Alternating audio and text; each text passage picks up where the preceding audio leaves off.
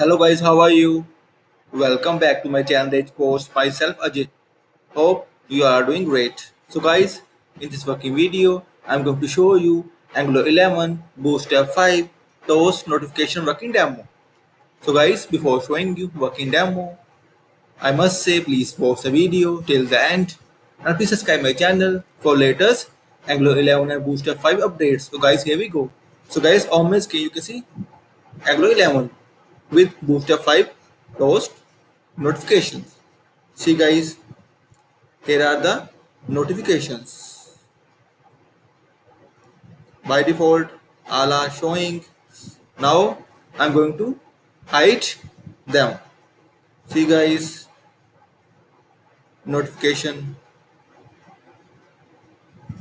are hiding. I will refresh the page and all are came. See guys, Angular 11, Bootstrap 5, Toast notifications are working fine. So guys, have you seen? And like always, I will share the code snippet link inside this video description.